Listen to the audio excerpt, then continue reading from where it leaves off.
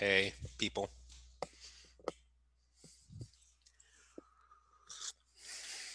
Any questions before we start?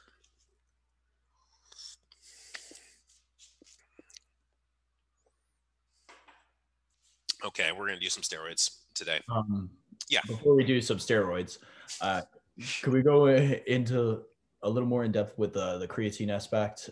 Because I noticed a lot of pre-workouts have creatine in it. So, what factor does it do to like help a person amp up? Like, It or doesn't do any amping, it's just performance. If you want to amp, I mean, just do caffeine. All these like nitric oxide things, I wouldn't do that. Most of it is sort of placebo, and let's throw a bunch of niacin in there, whatever, like tingle, whatever it is that they're throwing in there. But the caffeine is really the active thing that does stuff that's going to amp you up. But endocrinology, you guys are good with this stuff. Cell ceiling cascades, that's really what we're going to move into as soon as. Okay, so the question, BCAAs, branched chain amino acids, yeah, leucine is great, but the BCAAs are leucine, isoleucine, and valine. And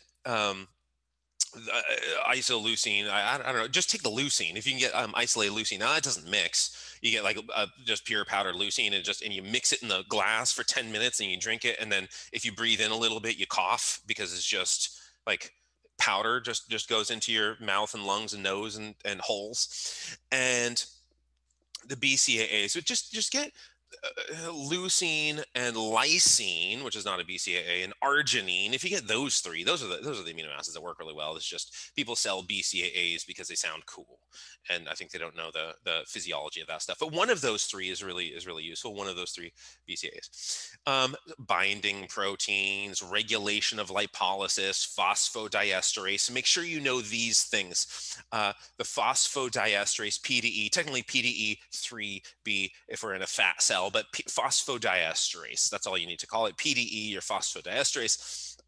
What that's doing, I mean, this is the point of interaction for drugs and supplements and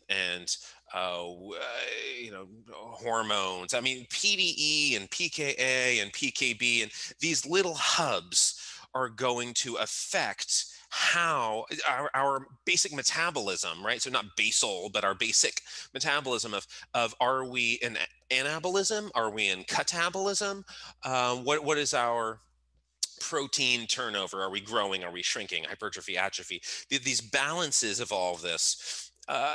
This is PKA, PKB, AMPK, PDE. I mean, a lot of these. Yeah, it's a bunch of letters, and it's increasing your vocabulary in an obnoxious way. Nobody wants to memorize all of the shop talk, all of the new vocabulary for something, and like HSL, PKA, and ATGL. I mean, just look at this one slide, and there are all these abbreviations. But it's really helpful to get that language down, to get to memorize stuff, because if you want to speak a language fluently, you begin by memorizing vocabulary, and then you get to start using it, and it becomes much more interesting. Speaking, I'm horrible at foreign languages, but let's say it's like French. Speaking French would be more enjoyable once you have a vocabulary. Like if I'm trying to think of a word and I don't know any words for anything, and then it gets a little bit obnoxious. And so you want to, I mean, just like if somebody says, I'm fluent in whatever, I'm fluent in Spanish. What do you mean by fluent? Do you know how to say, viscous fluid was slinking down the steps? Do you know how to say that? Well, no, I can say wet downstairs or whatever. Like you're not, fluent then.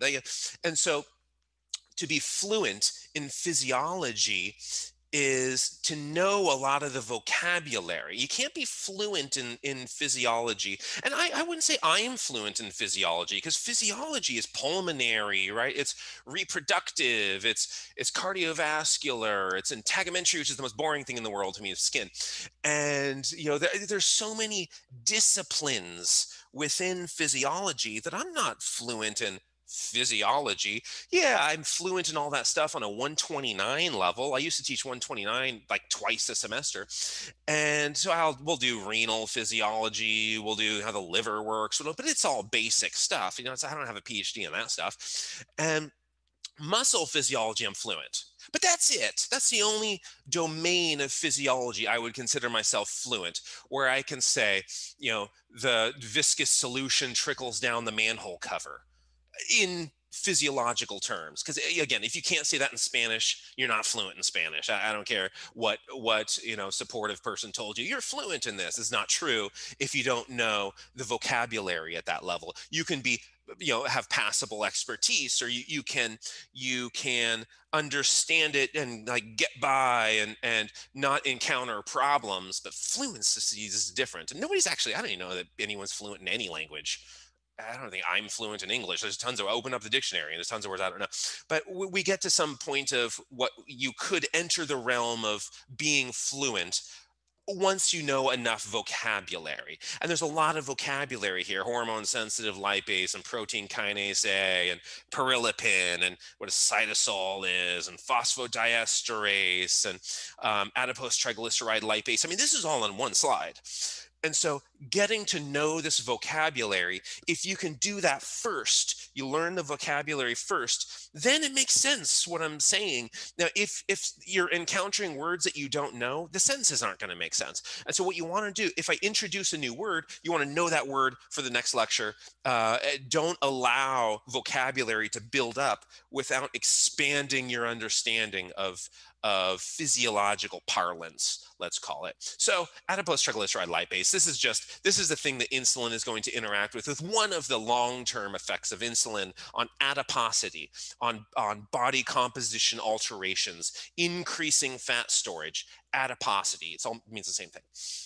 So adipose triglyceride lipase, again, make sure you get these words down so that when I say them, you're not just lost and like, whatever, I'll just start online shopping. Make sure you get the vocabulary down. And so this is the first one that when we're going to do lipolysis, lipid lysis, we're going to lyse our triglycerides. We're going to chop them up. The first one is adipose triglyceride lipase.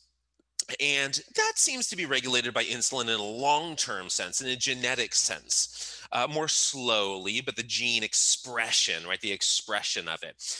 But hormone-sensitive lipase, the second one that's going to take the diacylglycerol, a diglyceride, triacylglyceride or glycerol, diacylglycerol, monoacylglycerol, right? So you think of triglycerides, the glycerol and the 3 fatty acids on it. So triglyceride. And so the tri is chopped up by adipose triglyceride lipase, and that's insulin regulates that on more of a long term through gene expression. But insulin regulates the next step, hormone sensitive lipase, very immediately and acutely. And it doesn't really seem to do anything at the gene level for that one. But that's through phosphodiesterase, right? Because PKA activates much more potently HSL, hormone sensitive lipase, than ATGL, adipose triglyceride lipase. Insulin activates hormone sensitive lipase way more potently than it does adipose triglyceride lipase. It just doesn't seem to do anything at the gene level. And so if PKA is deactivated, if you activate phosphodiesterase with insulin, and phosphodiesterase converts cyclic AMP into AMP doesn't bind to PKA, PKA is not activated, then PKA isn't phosphorylating anything, so you're not really burning fat.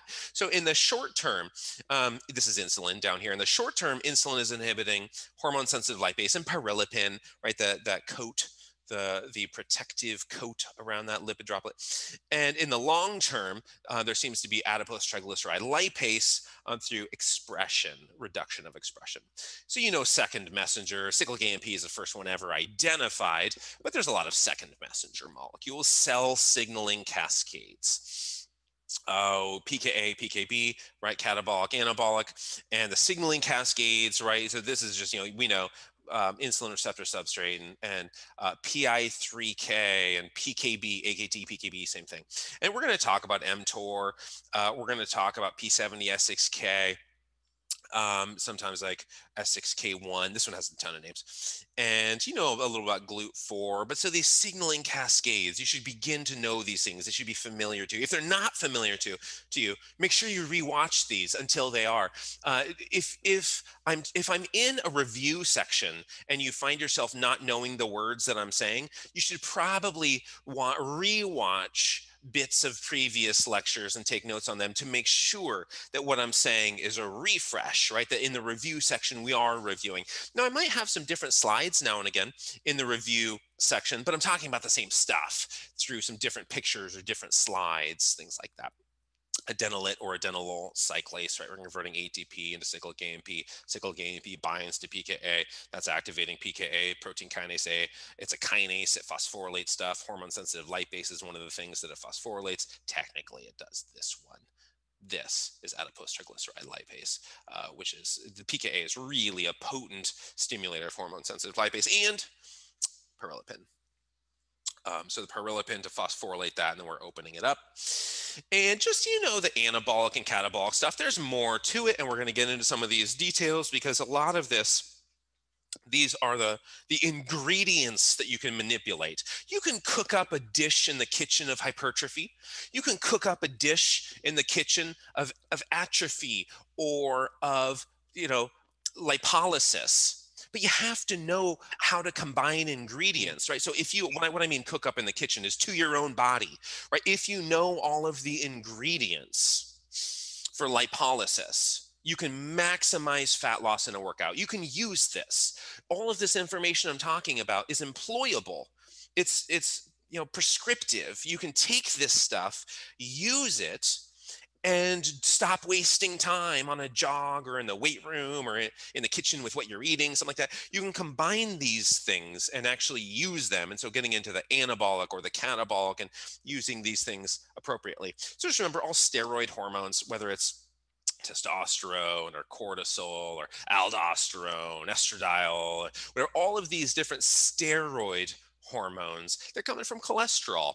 They begin with cholesterol. Testosterone has this diurnal effect, circadian or diurnal.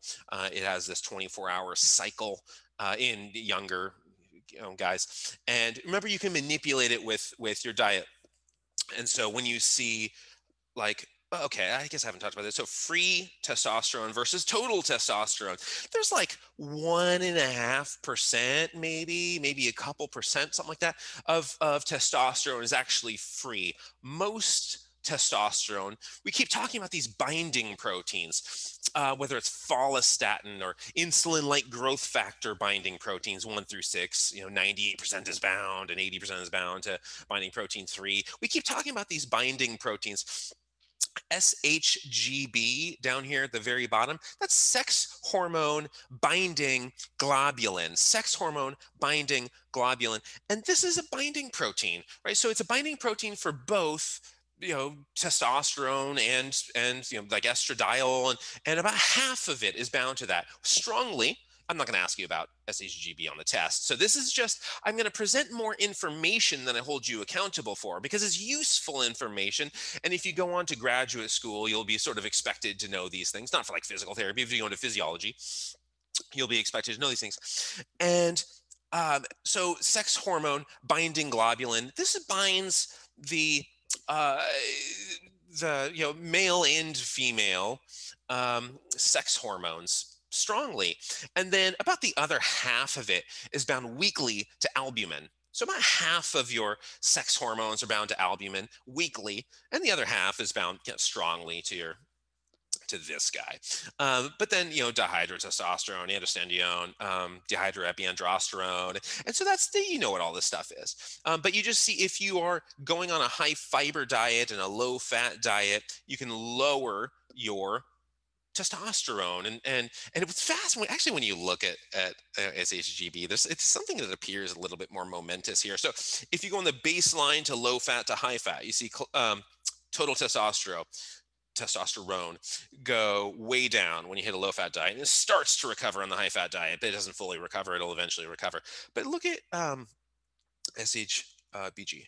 So it goes from baseline to low fat diet, and then you go back to the high fat diet, and it just keeps going down. There's something very momentous about it. It's the same thing that you see over here, where you see 40.5, and then it starts to go up with a high fat diet, and you switch to a low fat diet, and it keeps going up. It's a little bit slower. I know I'm not going to ask about that at all on a test, but you just have to know, testosterone really for its behaviors in response to nutrition.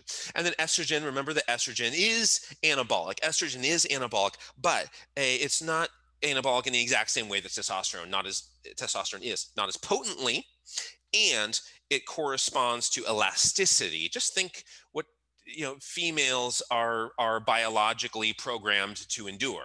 You got to be a little bit flexible for that. There has to be some elasticity for that, and uh, and so it does correspond to, I don't know when this was, maybe '05, '03, something like that.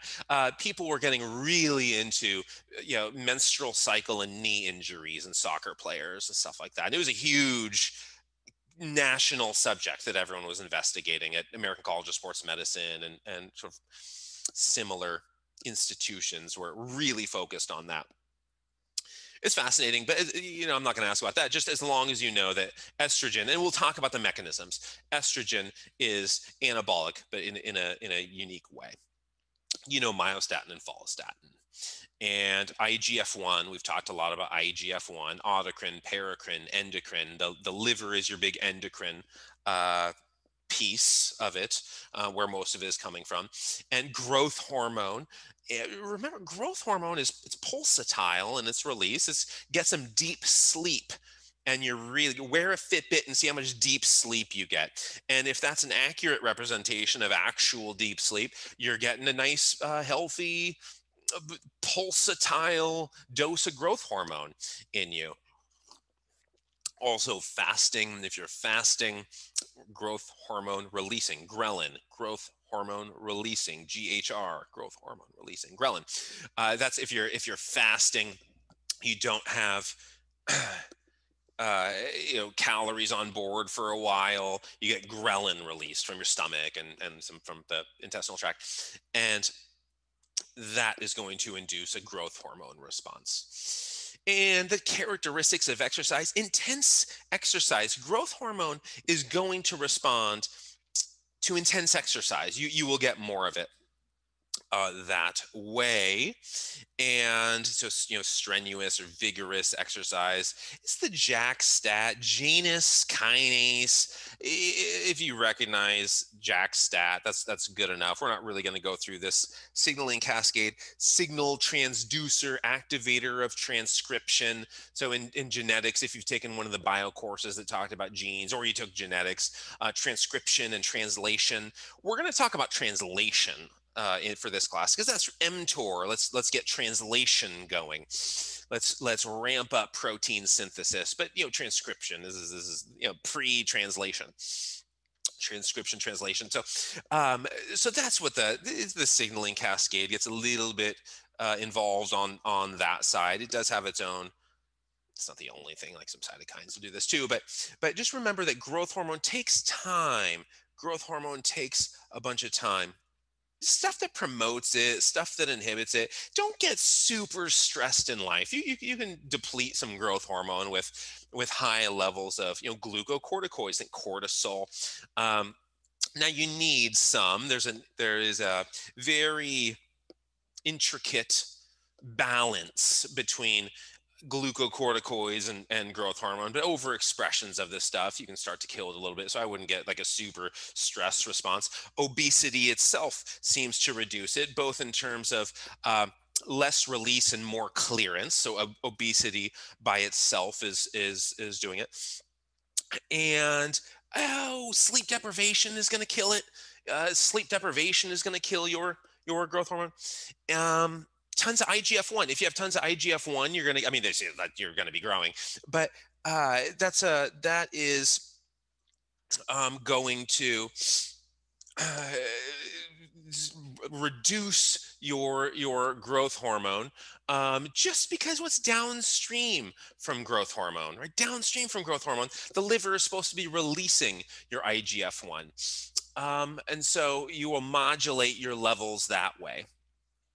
And that's whatever stuff that kills growth hormone. Stuff that turns on growth hormone. Again, get nice sleep, vigorous exercise, fasting, arginine actually, and the amino acid arginine. So there's lots of stuff that'll turn it on. Lots of stuff that will turn it off. We know all about the pituitary T3 T4, sort of a hybrid of a steroid and a polypeptide. It is a polypeptide. There's some tyrosine. It's the amino acid. This is an amine hormone, but it crosses the membrane by transporters and gets inside. And so in that sense, it's closer to a steroid in terms of its receptor binding. Now remember, as you do cardiovascular exercise over time, you can increase cortisol and decrease testosterone. All right. So steroids. Getting back into steroids. I told this story. You don't need to know the story. I mean, I told you don't take notes while I was saying it, but I like to set the scene for what I'm talking about. Before I leap into a subject, I like to say, okay, let's establish the scene. Let's do a little background. Let's all get on the same page, and then we'll start turning pages. And so I told the story of Anastasia, right, 19 teens, and the Romanov family, and there's these four daughters, and she's one of them, and she's killed by the Bolsheviks. They like gun her down, and it's like this gruesome, bloody massacre. And then you remember the unknown woman, whatever, emerges from this lake in this Berlin, the river in Berlin, and he was put in this asylum, and then she just starts going like, oh, I'm Anna Anderson, and starts suing for her inheritance. And where's my shit? Give me my stuff. I'm Anastasia. I should be super wealthy. I'm a grand duchess. Give me my stuff. And you know the story. Ernest, right, hires this private investigator. Anastasia's uncle hires a private investigator. And he's like, nah, it's not her. That's Francesca Shanskowska. That's who that is. And this is all ridiculous. This is like insane Polish woman. And if you look at the pictures, right, there she is. There's Anna Anderson, right, circa 27, and here's Francesca Shanskowska, right? Just look at the mouth. How could that be anyone else? The mouth and the crazy eyes. And I'm sure she was a wonderful, nice person, but when the news came out, remember, I was in middle school. They did the DNA evidence, and they said, absolutely, Anna Anderson is Francesca Shanskowska. No, she is not Anastasia. There's no chance. I mean, there is just no chance in the known universe or the unknown universes. No chance that this woman is Anastasia. You people are crazy. They didn't phrase it like that. I'm being insensitive. They were very sensitive with it. I mean, this woman had just died 10 years before, and she has all these fans. And that was 94, right? 97, the movie comes out. 97, the movie comes out, and like, oh, she's Anastasia. This is so crazy. And it is not an exception from how we behave in life, right? How we behave in life is we come up with these emotional positions, and we defend sentimentality to the grave. And when science is so blatantly in opposition to these emotional positions. And so as we move forward into our steroid discussion, I would just ask that we put emotions aside, that we put sentimentality or unscientific positions, or, well, I grew up thinking. Okay, once upon a time, slavery was normal. Yeah, I mean, once upon a time, I mean, you can do all of these once upon a times, and nobody in the South liked Abe Lincoln. This is a terrible comparison, right, of slavery and steroids. That's a horrible comparison to make, but you get the idea of once upon a time is not a good justification. Or, well, this is traditions, unless they're harmless, or this is not a good reason to adhere to something. Science is a reasonable reason to adhere to something. So I would just ask that everybody is open-minded, and you put assumptions and and whatever notions you have aside, if they're inconsistent and incompatible with the state of evidence. If evidence and emotion run contrary to each other, I would hope that we could accept science and evidence and logic and reason and rationality and all of those non-tender domains. So, ergogenic aid. Mechanical, psychological, physiological. Physiological is all I care about. We know what these things are. Who cares? Yeah, you have better equipment and stuff. Physiological aids, Tylenol, caffeine. You know how caffeine works. We're going to talk more and more about how steroids work. We'll get to creatine. We'll get there. But physiological aids, just remember some of these things totally unrelated, or unregulated, rather. Totally unregulated. Some of them are conditionally regulated, right? Adderalls and inhalers, stuff like this, which are definitely ergogenic aids. Definitely huge performance enhancers, but you have to have a doctor's prescription. You have to have evidence of some specific thing. Schedule 3 controlled substances. These are totally illegal. You like go to jail for these. You have them and you're going to jail. Like, well, I just saw this in your kitchen and you're going to jail. So think about the history of drugs. Now, there's compelling evidence. I'm not saying this is the extent of the story, but there is compelling evidence that the reason particular drugs are illegal or have a history of illegality is racism, right? So, who did cocaine and crack and stuff? I mean, traditionally, what we're looking at is African American populations. Who did peyote, right? That's Native American populations. Who did cannabis, right? That's Mexican populations. What about opium? Well, this is Asian populations. And who smoked cigarettes? A bunch of white guys. So which one of those is legal? And so there's more to the story, but the narrative is compelling. And even alcohol, you look at prohibition. What is alcohol? Well, those damn Irish, right? That's what there's a compelling narrative that can be told for racism as the illegality of drugs. Now, when you start comparing things like ibuprofen and Tylenol and a lot of prescription medications or alcohol even to steroids or cannabis or whatever, you start seeing that a lot of these illegal ones, so you just go to prison for. Well, cannabis is legal now, but it would have a history of you going to prison for. The side effects are worse than the legal stuff. It has nothing to do with side effects. Well, does it have to do with like addictive properties? No, that has nothing to do with that either. So, well, when we're throwing people in prison for what turn out to be something remarkably similar to racial, not just profiling, but racial incarcerations, we have problems. We have ethical problems, and keep an open mind about steroids and their side effects and their actual effects of what they actually do and what people think they're doing, because we can't legislate unscientific morality. If our legislations run contrary to science, we're backwards. I mean, maybe we're not lost as a species, but we're doing shit wrong.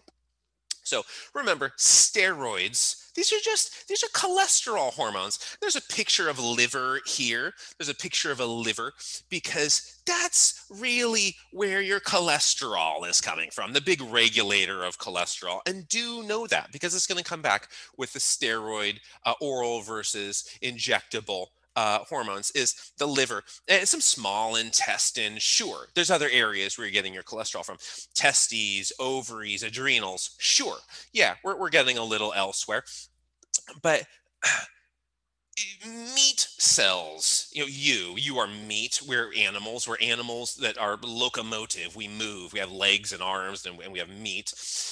In avocado, that doesn't have cholesterol in it. An avocado doesn't. Where's the liver and the small intestine? And I mean, gonads, whatever, ahuacatl.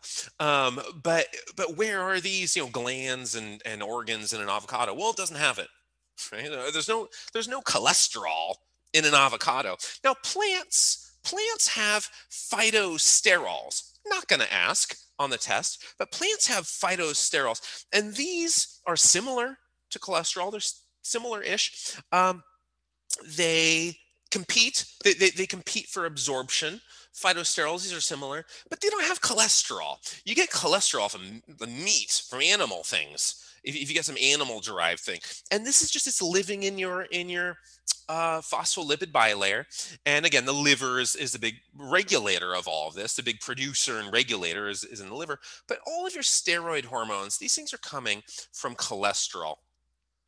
And androgens or anabolic androgenic steroids. Now we're getting into the stuff that people are talking about with steroids. We say, like, oh, he took steroids. Okay, did he get like a cortisone injection? That's taking steroids. You're injecting a steroid hormone into you, into some joint or something. Now it's horrible. It's a catabolic, terrible steroid, but terrible for, protein anabolism. But maybe it's good for relieving pain. It is good for relieving pain, but with lots of other side effects. But that's steroids, right? Oh, he's on aldosterone. That's not what people mean when they say they're taking steroids. When people are attacking Barry Bonds, right? That is this is androgens. They're talking about androgenic steroids, anabolic androgenic steroids, and there are exogenous steroids. There are endogenous steroids. Remember, endogenous within, exogenous without, that you're injecting or swallowing this stuff. And you can inject the same stuff you can swallow. Stanozolol, super famous one. That was the Ben Johnson drug. I mentioned that. This is 1988 in Korea and in South Korea in the Olympics. And that's when the stanozolol test came out and he tested positive. And Paul Thompson, I'm going to show you some of his research today. Paul Thompson he was researching stanozolol at the time, so he became super famous on the subject of steroids. He's a brilliant, one of the smartest people I've ever met is Paul Thompson, and he did a bunch of work on steroids, and he's a cardiologist. Right, he's at Hartford Hospital, and he did his work at Tufts, his residency, I think, at Stanford. I mean, brilliant guy. But he was researching Winstrol at the time when this came out, so he became a big name. When you see stuff like esters, testosterone esters, that's just, there's a carbon chain attached to it. And the longer the chain, the longer the half-life. That's all that means. But you don't need to know the names of any of these, right? You don't need to know Paul Thompson's name. Just stick with me on what this stuff is. Now, the question, is it ethical to use steroids in sports? I have Joe Biden here saying, the fact is, because that's what he says, like every fourth sentence he begins with, the fact is. Just watch the debates. The fact is, steroids aren't natural. They make sports unfair and they cause health problems. And I think Joe Biden's a lovely guy, but he's part of the problem with the steroids. And that's the reason. This is not an exact quotation. This is me putting words in his mouth. But these are words he would say himself because he is one of the legislative people to ban all of these things. He's really probably the biggest name in the banning of steroids. And maybe he wasn't the most involved, but he's certainly the biggest name of the involved people. Now, the athlete's health, right? This is an argument against steroids. We talked about that one. Unnecessary risk for harm and undue social coercion. We talked about that one. This is like other people are doing it, so now I have to do it too. Steroids are unfair, the unlevel playing field. We'll get to that one. We introduced it, but we'll do the actual full version of these. We just gave a brief introduction of all of them last time. And steroids contravene the spirit of the sport, or they strip the soul from the sport. They tarnish the sport, however you want to express that one. That sports have some sort of integrity, a soul, something that can be soiled and spoiled. Natural versus unnatural. Steroids are unnatural. Rules. We all signed up for something, and you're breaking the rules. You, my friend, are a rule breaker, and that is not okay. Harm to other people, right? So harm to other people. If you're on steroids, then other people who are not on steroids are taking harder punches, and you can't return those punches as hard, or your bear hug is going to squeeze the life right out of them. Whatever it is, harm to other people. And then the last one is they don't work anyway. Now there is a ninth, and nobody ever thinks of it. There is a ninth one, and that's actually what everyone believes. But people aren't thoughtful enough to state what they believe. They state what other people have declared, and what other people have declared are those 8. Those are the 8 things that people declare. The ninth one is actually what people feel, because people make decisions emotionally most of the time. I do too, you do. We're very emotional people, and what we have to do is evaluate our decisions and say, am I being emotional here? Yes or no?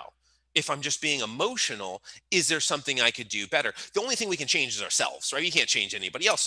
So make sure that we're being as scientific and sound in our thinking as possible, and those 8 are what people say, but the ninth one is the actual emotional one, and we'll eventually get there.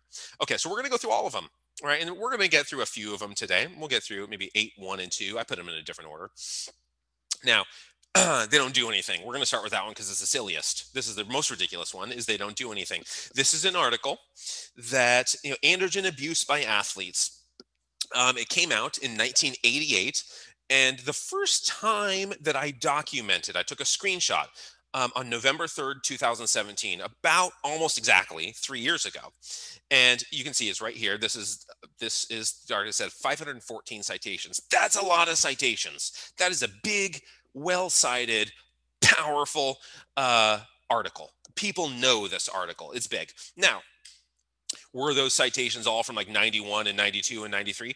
No, because today I took another screenshot and it's up, what is that, like 61 citations. It's up 61 citations. We're at 575. This is today. This is over 3 years. I took both of these screenshots, and it's the exact. It's up 61 citations in the last 5 years. Crazy numbers. People are still citing this. Now, that doesn't say they're citing it in support. Maybe some people are. Maybe some people are saying, from the historical perspective, massive article. Okay, this one. And it just says, like, this particular form of drug abuse, androgen abuse, right? Talking about steroids. This particular form of drug abuse stems from the convergence of several separate misconceptions. It was assumed that the administration of androgens in supraphysiological amounts to normal men would do even more than the normal amount, right? Several misconceptions using steroids above the normal amount that you have is going to be advantageous. These are all quotations from the article. In men with normal levels of plasma androgens, the androgen receptor in most tissues appears either saturated or downregulated. Right. So if you introduce even more androgens, what are they going to bind to? The receptors are saturated. You can't even bind this stuff. Thus, it's not possible to separate these actions, blah, blah, blah. The effects of androgens are purely psychological. Again, quotations. The effects of androgens, steroids, anabolic steroids, are purely psychological. Athletes believed that the androgens do enhance strength, and so they do, right? There's a lack of clear evidence that they do, in fact, improve athletic ability. It was 1988. After more than 30 years, it is still not clear whether androgens do, in fact, enhance athletic performance. Okay, we know this is sort of silly, but 9 studies failed to demonstrate an increase in muscle strength, and he shows all these studies. In summary, blah blah blah. A positive relationship between androgen use and athletic performance is unproven, and the effects on weight and muscle mass are inconsistent. So saying androgens probably don't do anything anyway. That's what he's saying. Why would you do these? There's no evidence that they actually work. Why would you do them? Now, 88. Okay, this is like the last time the Dodgers won, I think, the World Series. I was like Oral Hershiser days. And it was a little while ago. I was 8 years old back then, depending on what month it came out. But he also published something very similar in 1996. And here's another article that came out in 91. I did the exact same thing in 2017, 3 years ago. I took a screenshot and had 162 citations. Today, I took a screenshot, has 173. So this one is only up 11 citations in the last 3 years, but it's saying similar stuff, right? Anabolic steroids may slightly enhance muscle strength in previously trained athletes. No firm conclusion is possible. And again, this isn't where the buck stops. I mean, the buck just keeps on marching, keeps on inflating, whatever. The buck just keeps going. And the problem with some of this stuff is IRBs, institutional review boards, are not going to approve a study where you give somebody 1,000 milligrams of testosterone every week and say, all right, what happens to bench press? Not going to happen. Or Or all right, let's do like a, the width of a lat spread or the circumference of biceps or whatever it is on on Ronnie Coleman doses of testosterone. Nobody's going to do that. Like, oh yeah, this is good for the, the public health. Like, that's not, IRBs aren't going to improve that. It's just, risk of side effects, and what good is this study doing? And so they do these tiny doses. They use tiny sort of harmless doses, and harmless doses are kind of useless at the same time. So think about a therapeutic dose. Let's say you have a headache. You have a headache and you take Tylenol. But instead of taking, the full Tylenol, even like a whole pill, you take like a quarter of a pill. You break it up. You don't just do the half, right? You break it up. You do a little quarter. You do this little guy. You do this for Tylenol. What happens to your headache? Well, nothing, because it's not a therapeutic dose. Nothing changes in your headache. You need to reach a certain threshold to have this therapeutic dose. And this is something that's important to consider in life. If like you just take like politics, people won't invest enough, and so something fails. Like, oh, that policy failed because it was a bad one. No, it wasn't a therapeutic dose. You actually didn't invest enough in it. And then if you like studied the history of politics or understood the funding of these things, it would make more sense. Now, I didn't do political science. My brother did. That was what my brother majored in. But this philosophy, this theory applies to pretty much everything, but applies so specifically to medicine and physiology. And if you take a little tiny dose, nothing happens, right? It's not a therapeutic dose. You don't hit that threshold. And so they can also work with HIV related wasting, cancer related, these muscle wastings, cachexia, cachectic patients. And if you work with a wasting syndrome, you're gonna see improvement.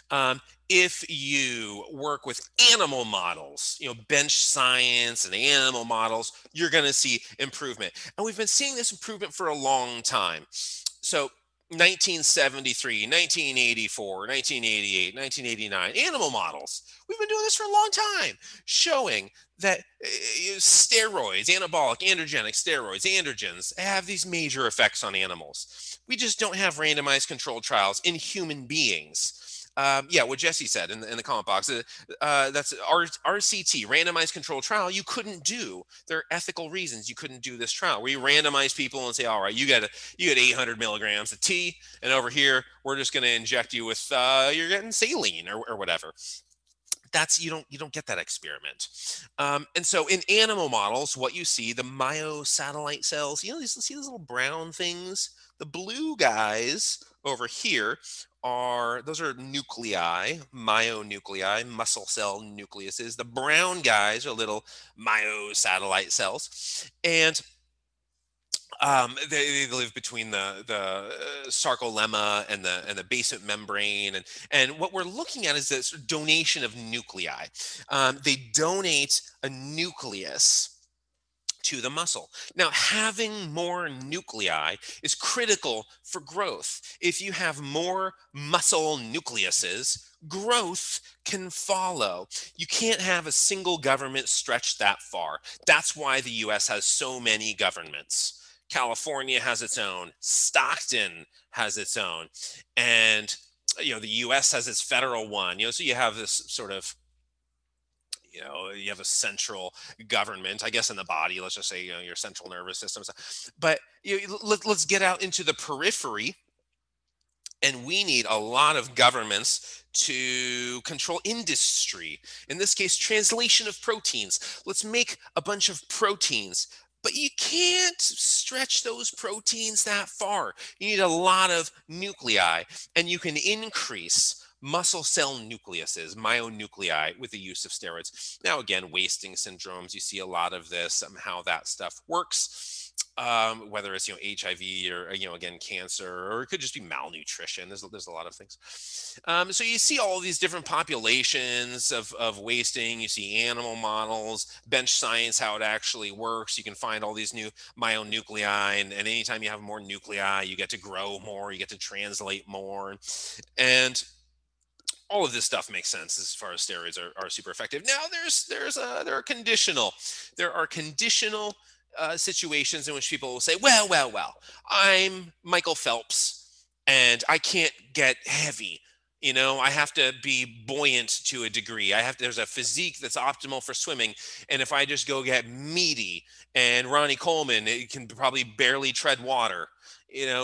not just because he's like, it's like mangled legs and back and stuff now, but let's say like Jay Cutler or whatever. Yeah, he could barely tread water. He's so dense and he'll just sink, and I mean he'll go straight to the bottom of the Mariana Trench if you leave him in the ocean. And okay, oh, fine. Okay, so there's some argument about weight to mass ratio or something like that. Rock climbing. If you weigh 250 pounds, it's harder to get up the wall. If there's an argument about, let's say it's weight classes for things, or a very linear sport where you're talking about A, the pennation angle can change, B, this big rainbow of a bicep, right? That's not going to pull as effectively, right? If you're pulling in a straight line versus this rainbowing arc of fiber alignments. And so, okay, maybe there are some structural, some architectural differences in a body composition, architecture of muscle that are less than optimal for specific contexts. Entirely possible, right? Entirely possible. The pennation angle can change. I'm not going to ask questions about that, but just getting the idea that the pennation angle can change, and maybe there's a speed component, a quickness component to your sport that is more important than overall mass heaving. How much force you can generate. Yeah, what I'm not saying steroids are optimal for every sport or something. I'm saying they work. Steroids work, and they enhance athleticism. But I'm not saying that every single context, every single person is going to be benefiting. They're going to be enhancing their capacity with the use of steroids. Now, some people will say something like, with power to weight ratio or something. Well, I can barely, explode off the ground anymore. My vertical jumps. Is like, I don't know if I quite buy that, because that's like saying, well, my car is so slow because the engine is so big. It starts to sound stupid after a while. I mean, like, go to the drag strip or something, and then he has massive engines. I mean, that's what steroids are enhancing your engine. They're these machinists that are, if I quote my dad without understanding what he's saying, boring and stroking out a 350 to a 383. I don't know. I don't know what that means. I'm clearly not an expert in things of machining. But the increase of myonuclei, the more myonuclei you get, if you can increase those, the number of myonuclei, you can expand the muscle a lot better. You now have a larger governable domain. You are not going to expand your territory beyond what you can govern. We aren't conquerors. Our physiology, we aren't conquerors. We only expand as much as we can control, as much as we can defend, as much as we can regulate, right? We don't just go, you're not like Julius Caesar, going around and like, all right, give me the world. I mean, that's not how the body works, right? We are not biological conquerors. Now, maybe psychological, sure, but our body, we don't go expand our territories beyond what we can govern. You have to get these governments in place first, and then you can expand. And steroids, androgens, do a good job of that. Now, this is just saying the same. These are just articles. If you're curious, right? If you're curious, you can delve a little bit. More completely into the literature of how this stuff works. That's the reason I put articles in here about all this stuff, is if you feel compelled to read more, you have a good starting place. I'm not going to ask about these specific articles, just where to look, where my information is coming from, what my education looks like on this and what I've read, and where this information comes from. And if you want to do some of your own reading, you have the resources to do that. So this is just me, trying to be as open as possible about the information, and showing you that there are citations, and that's where I'm learning all of these things, and where, like, in the past I have learned these things. So androgen receptors, you have to bind to an androgen receptor. Like testosterone, this is the primary androgen interacting with skeletal muscle tissue. I'll say that again because that's important. The primary androgen interacting with skeletal muscle tissue is testosterone. Now, dihydrotestosterone can have a stronger bind, but not in skeletal muscle, right? Let's get into the prostate, and let's make the prostate huge. Testosterone. Now, you get into some of these older folks, and you see older guys, and both testosterone androgens and androgen receptors decline. Now, when both of these decline, one of them is easy to manage. Oh, just throw in some test, right? Throw in some T, and let's get that back to where it belongs. The problem is if you don't have the androgen receptors. If you don't have the androgen receptors for it to bind to, you're likely going to convert more than you want to dihydrotestosterone, DHT, dihydrotestosterone, and you have to dispose of that somewhere, right? So if it just goes to the prostate and you get this huge prostate and you stand at the urinal for 10 minutes hoping pee comes out. So that is what the consequence of a ton of DHT is, benign prostatic hyperplasia. Benign prostatic hyperplasia. Dihydrotestosterone is a huge culprit in that effect. That's not like you have prostate cancer and we're worried and stuff. That's just like your prostate got big, and it's like obstructing your urination behavior. Um, Now, one of the best stories, don't write this down. This is another Romanov family narrative, but we're a little bit more specific with steroids here. So one of my favorite stories about steroids is the East Germans. Now, East and West, this isn't a thing anymore. It's 1990. They homogenized. They absorbed each other. But the East German swimmers in 1972, they were okay. This is at the Olympics, right? They were okay. They won 5 medals, no golds, no records, but there were 5 medals of some sort, right? Metallic, round things that they went home with. And 4 years go by. 4 years go by. And when they come back, they win 18 medals. The East German females only. This isn't like how many medals did the entire country win in all sports. This is the female swimmers. They won 18 medals. 11 of them gold, set 8 world records. So there were 12 individual events. They won gold in 10 of them. That's outrageous, right? Dolphins are not that good. Right? Dolphins could not beat the East German female swimmers in 1976. And that's like in 1972, they were merely fine. And then they come back 4 years later. But what happened was they come back 4 years later and they're like dolphins with a Doberman bark. They're like, you see them emerging from the pool and like these big, like masculine arms saying things like for the homeland or whatever. And must disarm citizens or whatever it is that they come out of the pool saying. And it's like Dwight Schrute speech is what it sounds like. And except they're just this, it makes my voice sound like a purse puppy compared to their Dobermans.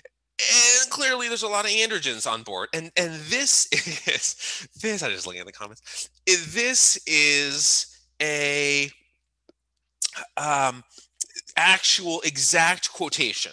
This is an exact quotation from one of the coaches, and it's from the New York Times. Sorry, I'm not just like pulling this out of nowhere. This is a New York Times article quoting one of the coaches that says, "We came here to swim, not sing." When the athletes were accused of being, masculine Dobermanly dolphins, and like, what is going on with these people? I mean, we have really changed sexes here. I mean, this is and that was the response. So clearly, the point of telling you this little story is A, for entertainment because it's fascinating. B, steroids work. And androgens, man, these things work. And even in swimming, you wouldn't think swimming, is what I said earlier, like, oh, Michael Phelps, I'm sinking, and I'm too big, I'm sinking. But like, apply this to any sport. If you can apply this to swimming, and you go and you take over the world with your androgens, you're not that big of a country. You're half of a country. You're half of a not that big of a country, and you just take over the world with swimming. And that's with steroids. It applies to every sport, but conditionally. I'm not saying rock climbing is like the optimal environment for steroids. Now, I would say stuff. Let's call poker a sport. Fine, whatever. Fine, poker is a sport. You can't get ragey when you're playing poker. You can't change your emotions when you play poker because you'll overbet your hand. There are emotional domains of sport that can be disrupted. So I'm not saying it's everything. I'm not saying every single sport, every context can be enhanced. Some sports and activities that are on the perimeter of sports can be ruined if you're if you go on tilt, as they say.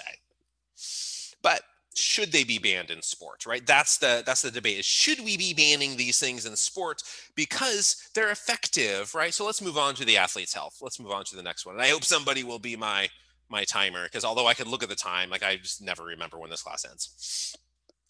So the athlete's health.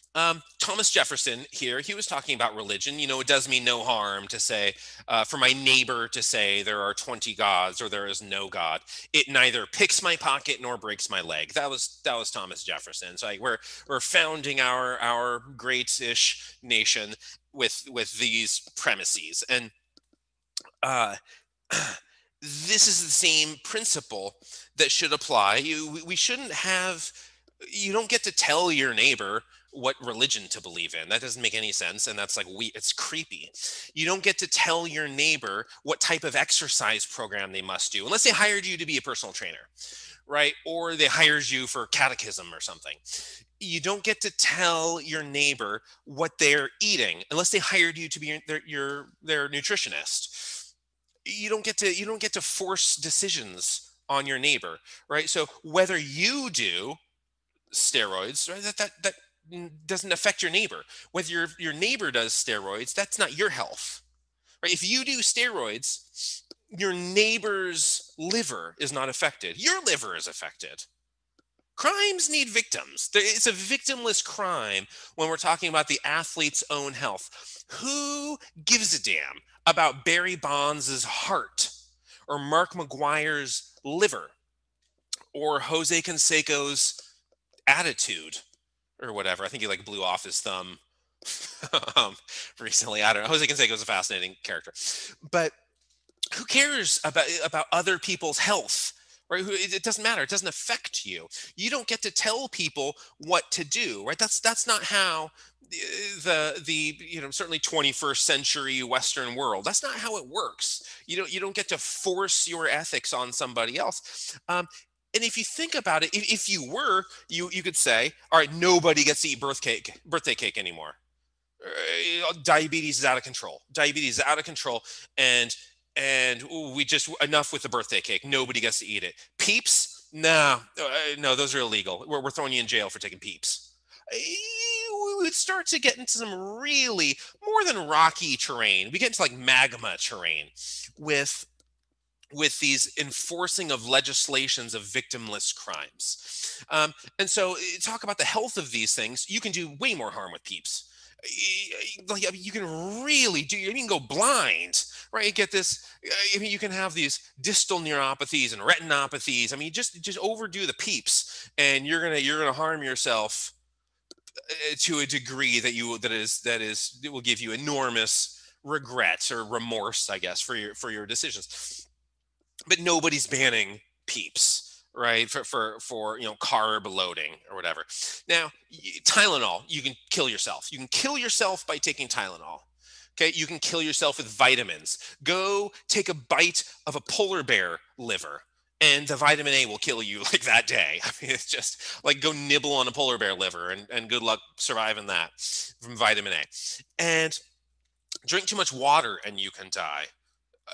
Any of these things can kill you in excess. Now, people will say, whenever this argument comes up, people say, well, it's so much easier to overdo steroids than Tylenol. Don't be ridiculous. Tylenol, you can just go down to you just take it for your headache and whatever, and nobody's abusing Tylenol. Where steroids, this is a drug of abuse. Tylenol isn't a drug of abuse. Tylenol is you get rid of your menstrual pains or your headache or whatever. Not true. If you look at the leading cause of liver failure in the United States, it is Tylenol. The number one cause of liver toxicity is acetaminophen, which is Tylenol. And we've known this for a long time, right? It's 2005, here this is 2007 one, of just looking at population-based surveillance for acute liver failure. Acetaminophen associated overdoses. This really this is the single leading cause of 10 minutes, thanks, of liver failure in the U.S. is Tylenol. So here's a 2008 article that um, the number one cause of acute liver failure in the United States, 50% of all cases, Tylenol, acetaminophen, right? 30% mortality. And after 2009, right, that's what this one is talking about, it doesn't necessarily improve. People started drawing a lot of attention to it, but it doesn't necessarily improve after that. So conclusions: acetaminophen related adverse events continue to be a public health burden. And so that one's 2016.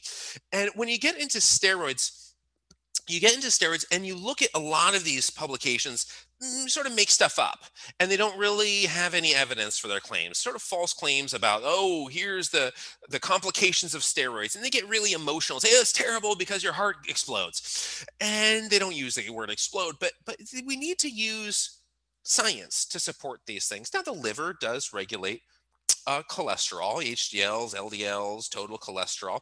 And when you start looking at oral steroids versus intramuscular, that's the other. Technically intravenous, there's some a little bit, but intramuscular is this is a systemic one, just inject your glute, and oral steroids is just put it in your mouth and swallow it. You're going to affect your cholesterol if you swallow it. Now, if you swallow estrogen, you can improve your cholesterol. Your profile starts to look a little bit better. With testosterone, with androgens, your cholesterol worsens. But so what's the what does that effect look like, right? Now, earlier I mentioned Paul Thompson, stanozolol, Paul Thompson. Those should be memorable names. It was just, half an hour ago, 45 minutes ago or something.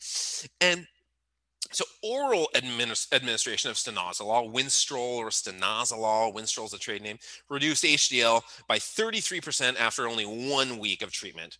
Testosterone, in contrast, injectable testosterone, comparably little change. So this is what it looks like. So HDLs, if you do stanozolol oral, you eat it, you put it in your mouth and you eat it, you reduce HDL cholesterol, and LDL cholesterol goes up. The bad stuff goes up, the good stuff goes down. And but testosterone, HDLs don't go down, HDLs stay the same, and the LDLs actually go down. Like so the people in this study, the people who were doing injectable testosterone, improved their lipid profile. It was terrible if they were eating it, because the first pass hepatic metabolism, the portal circulation, you eat it, anything comes out of your mouth, unless it's absorbed directly into the blood, anything you swallow and goes to your stomach and whatever, that's going to go to your liver first. The first pass hepatic metabolism, your liver is the first stop for all that stuff, and your liver is manipulating your cholesterol levels. And so if you eat it, yes, you ruin your cholesterol. If you inject it, nah, you're not ruining it. The other thing, you can get pileosis hepatis, not hepatitis, pileosis hepatis. And this is blood-filled cysts that will form on the liver. If you're eating it, blood-filled cysts can form on the liver. Is that common? No, it's super uncommon. It's so uncommon that it was a House episode. It was a House episode where it was like difficult to diagnose and whatever. It shouldn't have been that difficult. I mean, I figured it out before you did. But it's a rare enough occurrence that it makes House MD. It's like super rare cases. And this, when you have blood-filled cysts on your liver, if those things rupture, that's bad, right? In other areas in the body, you sort of compress the bleed and you manage it, whatever. In the liver, in the gut, you just sort of bleed, and that's bad, right? So pileosis hepatis, bad. Oral steroids, possibility. But remember, 5 minutes, thanks. Tylenol, worse, right? Worse than steroids on your liver by a fair amount. And so anybody who's legislating like, well, because oral steroids are harmful on the liver, we need to ban this. You cannot allow Tylenol to be legal. Tylenol, if that's why steroids are illegal, if that's the reason steroids are illegal, Tylenol needs to be a Schedule III controlled substance for which possession puts you in prison.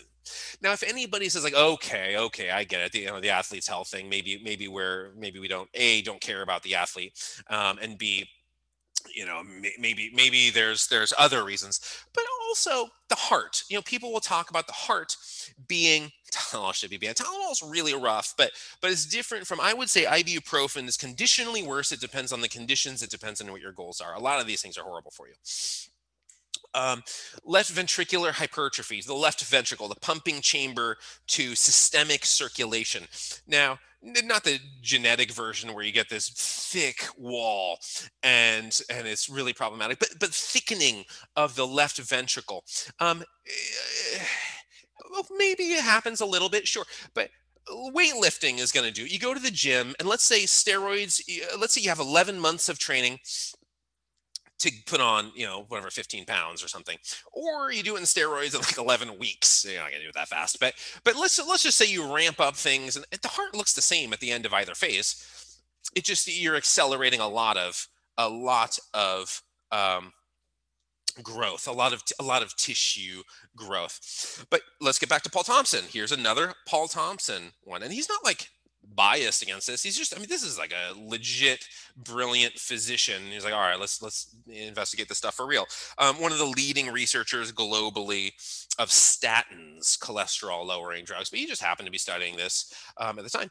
And looking at this, like, the title suffices. You don't actually need to read the article. Left ventricular function is not impaired in weightlifters who use anabolic steroids. That's really all you need to see. I mean, it's just this collection of a bunch of MDs on there saying like, yeah, we're not seeing anything. And another study that is very similar. The total amount of anabolic steroids reportedly used by the athletes is very large, amounting to 10 to 20 times that which would be normally recommended by a pharmaceutical manufacturer, and they didn't find any like left ventricular size or function. No differences. Same study, 18 years later, basically the same study. In the current study, there was not any statistically significant difference in left ventricular systolic and diastolic dimensions between cases and control groups. Systolic and diastolic function in all groups is relatively similar and is suggestive of no effect or minimal effect of chronic anabolic steroid abuse, right? Not just use on size, function, and stiffness of the heart. Similar, there's a ton of these studies that are going to say similar things. This is the only one where you actually sort of start to see some effects on the heart of what people are looking at, what people are accusing it of 9 consistent, relatively monstrous years, enormous doses, and the heart doesn't, systole, the squeeze. It's not quite. It's not quite as good. 9 like unbroken years of like literally that androgenic anabolic steroid users were remarkable for both their steroid dose and duration of use. And it's like 9 years to get there, and so I know we're pretty much out of time, so let me just finish up this one, a couple of slides. And but statistically and scientifically and biologically, physiologically, pharmacologically, however logically you want to do this, the sports are really what are hurting the athletes. Steroids isn't requiring Tommy Johns, or isn't destroying people's ulnar collateral ligament. It's not giving anyone concussions in football. It's not. The steroids aren't doing the harms that we see in sports. Sports are doing the harms. Football is killing people, not steroids. And so if you're going to ban steroids for harming people, you have to make sports as illegal, because sports are harming people way more. They're not even in the same league. They're not even comparable. I mean, this isn't like apples, oranges, whatever. It's like, well, one's a little bit more than the other. I mean, it's like a ludicrous comparison of how much more harmful the sport is to the athlete.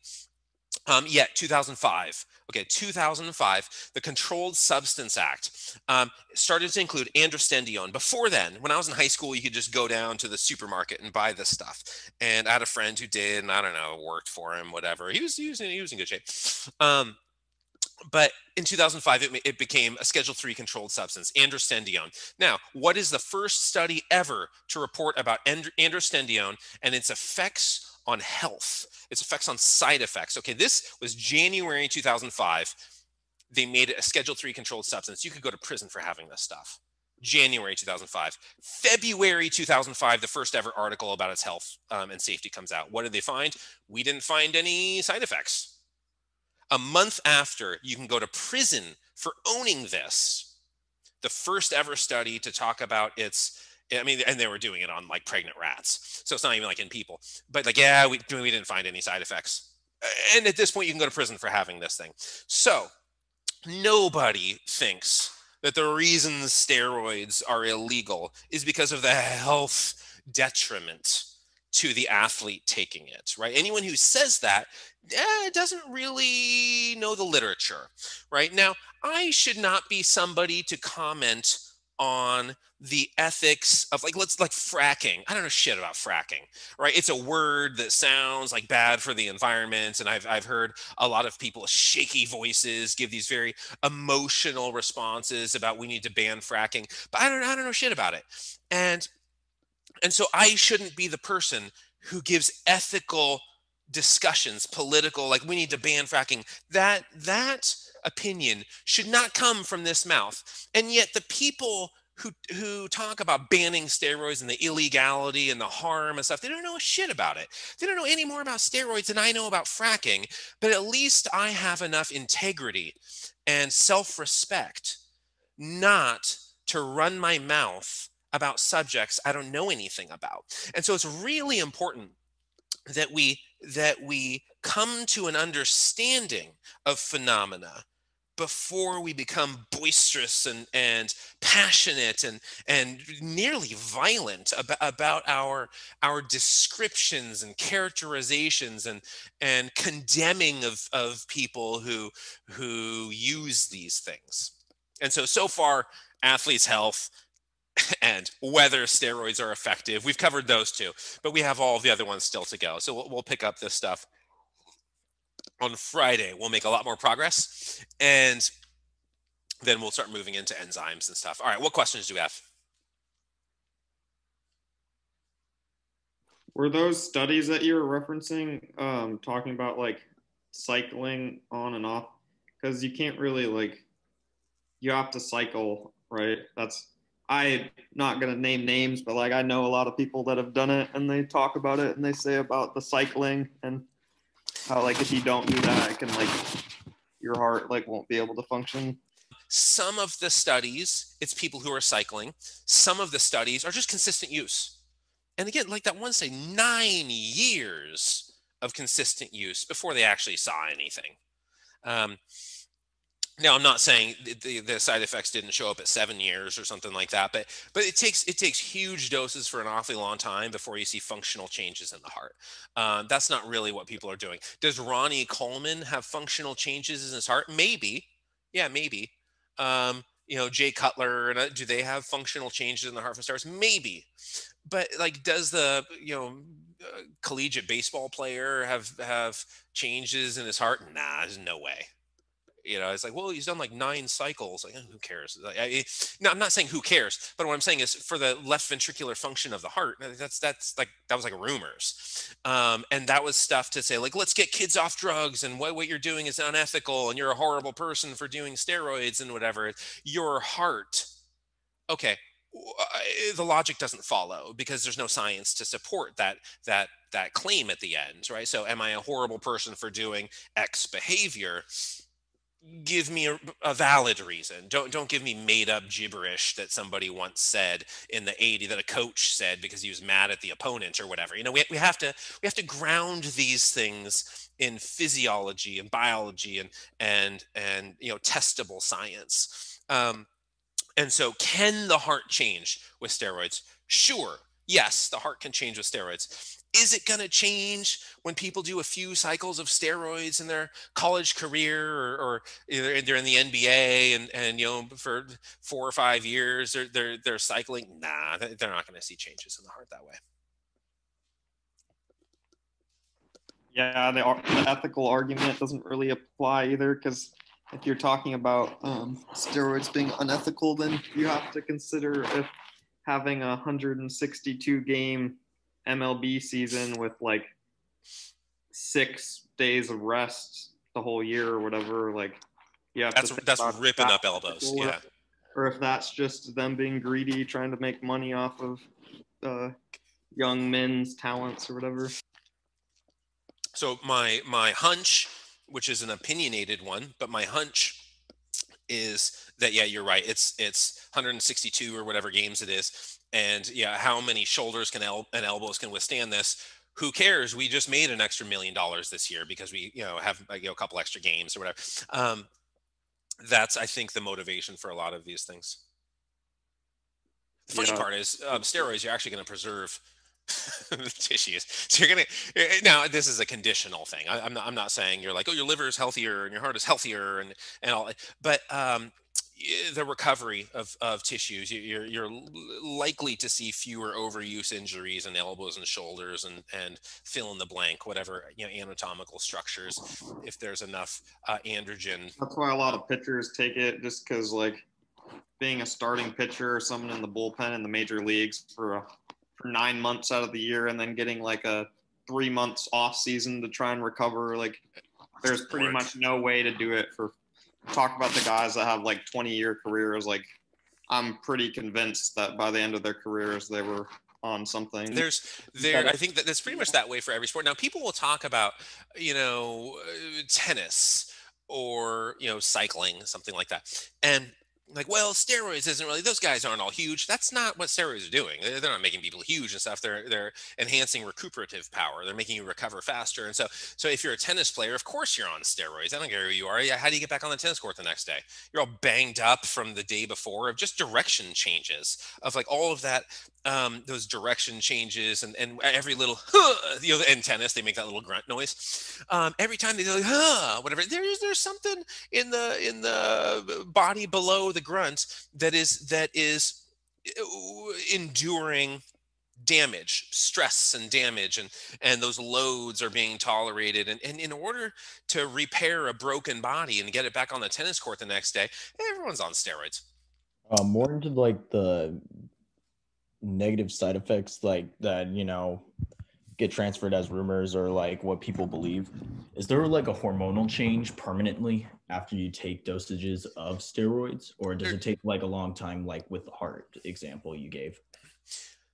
There can be, yeah. So for the hormonal changes, when you become sort of hypogonadal, so somebody goes off of steroids. This is a great question. When somebody goes off of steroids, there is often this dip before a recovery.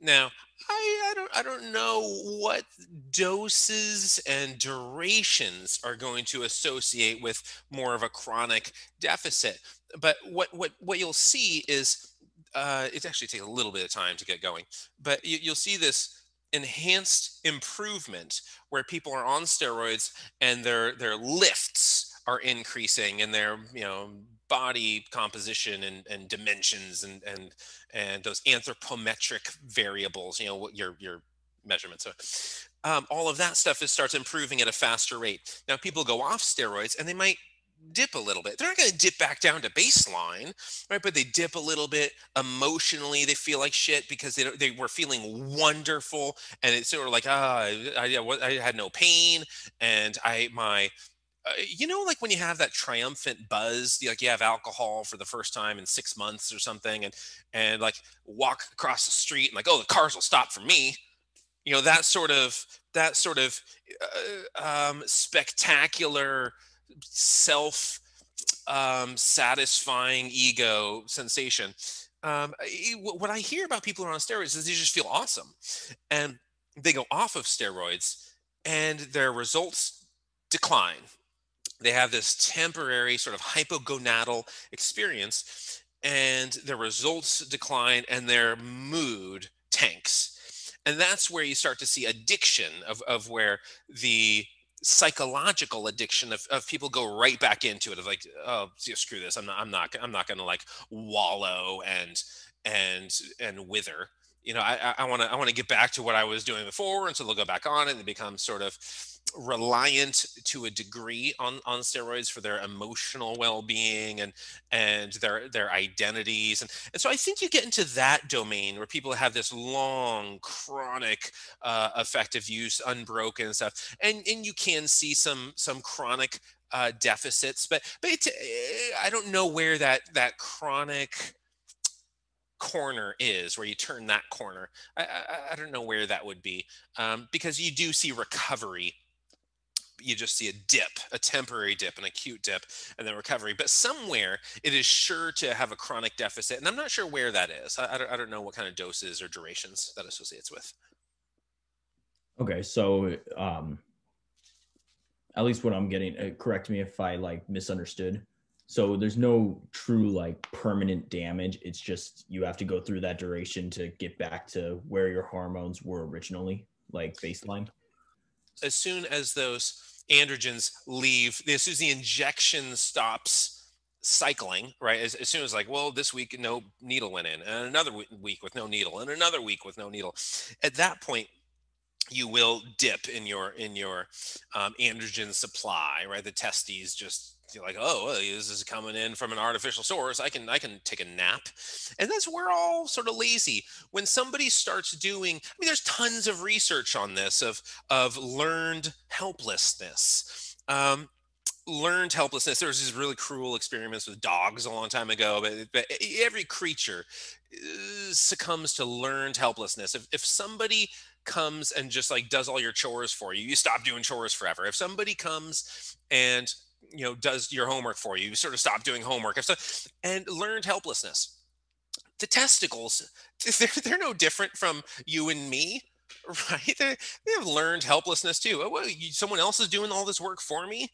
I'm not going to do anything. I'm just going to take a nap and watch, YouTube all day. So that's sort of how anatomy behaves. But once let's stick with the analogy. Once somebody like stops vacuuming and like the house gets messy, like, oh fuck, now I gotta clean again, and then you get off the sofa and turn off Hulu and start vacuuming yourself. And so that's sort of how the testicles behave, where yeah, we have that hypothalamic pituitary gonadal axis, and the gonads get a little bit loungy and lazy, but they come back. They know how to do chores still. Now, at some point, they must atrophy to a degree where they like suck at vacuuming the house afterward. But again, I don't know when that is. You don't really. I have not seen literature that says go do a few cycles and the testes forget how to vacuum. I have not seen a study that says that. But at some point, I'm sure there is a permanent effect. Like all things, there's permanence in excess. Um, but yeah, to answer your question in a less circuitous, um, kind of example laden way, it is unlikely that there's going to be permanent endocrine damage in like a normal person's normal couple of cycles. One of my college coaches had us do 5 a.m. weights during season, and then he'd yell at us why we were second to last place. And I was like, well, I could tell you exactly why, like, and what you should do to. What I've found to be disappointing in coaching is often these are very high paid positions. There's a lot of these coaches, six-figure salaries, and they don't know anything. Now they may know some strategy. They may be effective strategists of when to lay down that bunt or whatever. Fine. But when it gets into like the training elements and how to condition yourself and how to structure a training and conditioning and practice schedule and all that, they really don't know anything. And it sort of removes any talent they have with the strategy, because now they have non-athletes, and how do you make non-athletes win? It's like, okay, yeah, my ruined athletes are following really good strategy. I had just came. It was my first year coming back after a labrum surgery, and I had a really successful summer season, and was like throwing really hard and everything. And then he was complaining about why my arm was doing worse during the fall, and he kept blaming me. He was like, "Oh, well, you must not be doing like your exercises or whatever." And I was like, "No, I'm literally doing everything." Like, Athletes are usually willing to work hard. If someone's not willing to work hard, then like I don't know what to do with them in any capacity. If it's academia or it's athletics or it is any workforce, whatever. If people can't work hard, there's really nothing that can be done to win with those people. But if people will work hard, which traditionally, typically, generally, athletes are willing to work hard. At that point, if you have people who are willing to work hard, you should be able to win. half the coaches in college sports, I feel like they're not like educated in any of this stuff. Like, Coaches, most of them don't know it, and their careers would be their effectiveness would be enhanced so greatly if they just learned physiology. But they think they're right already, and they may have been wonderful players. They may have been very effective players. And again, they may be great at strategy. But if you give me, like, let's say I'm going to try to take a bunch of students to, I don't know, some sort of, let's say there's like a scientific Jeopardy or something, and I'm gonna take like 10 students to go compete in this academic thing. If the students I get all have IQs of like 48, I don't know what to do with them. I don't know how to compete. I could be the best strategist in the world, but I don't know how to get them to compete. And I feel like that's what the once upon an athlete coaches often do, is they're these great strategists, but they destroy bodies so much that the physical equivalent of an IQ, some sort of like a PQ, a performance Q, whatever, some sort of physiological, biological performance equivalent of an IQ is so destroyed that they just can't compete anymore. It's not rocket science, you just have to listen to people that know what they're doing. Especially in college, it's like these kids are only 18, like 21 years old. Their hormones are going to do the job if you just don't screw them up and let them train and develop. Like, I don't know.